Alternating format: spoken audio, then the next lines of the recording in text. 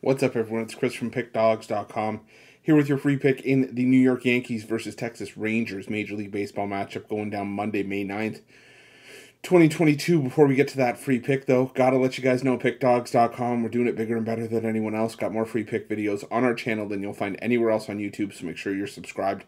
And also take advantage of our free Sportsbook bonus offer, the link in the description of this video below.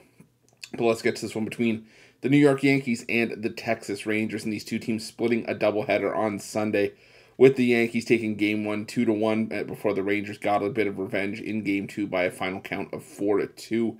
Now, Monday's matchup sees Jon Gray take the mound for the Texas Rangers, 0-1 with a 7.50 ERA, a 1.25 whip. And for the Yankees, it's Nestor Cortes Jr., 1-1 with a 1.82 ERA and a 1.05 whip this season.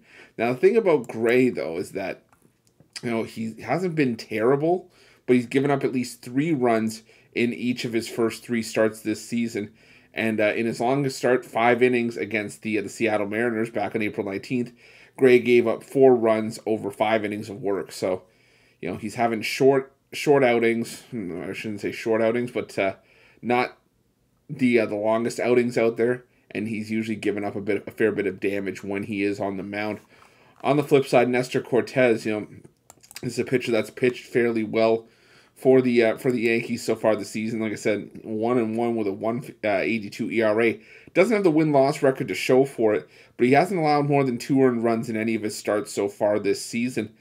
And when you look side by side between these two teams, how they're hitting righties over the course of the last 10 games, the Yankees hitting .254 against righties, putting up 5.65 runs per 9 innings. The Rangers hitting just .201 and putting up just 2.08 runs per 9. And if you go to the home road splits, the Rangers hitting just .211 on the road against righties and 3.19 runs per 9. And the Yankees hitting .252, putting up just under 5 runs per 9 innings against right-handed pitching. It's not a game I love, especially in this early slot.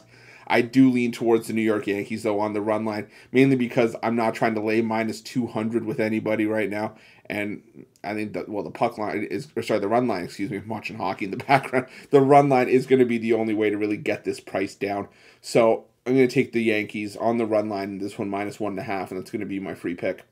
But if you're looking for best bets from myself or any of our other world-class handicappers, check out Pick Dawgz Premium. Thanks for watching. Don't forget to subscribe and drop a like. Let's cash some winners.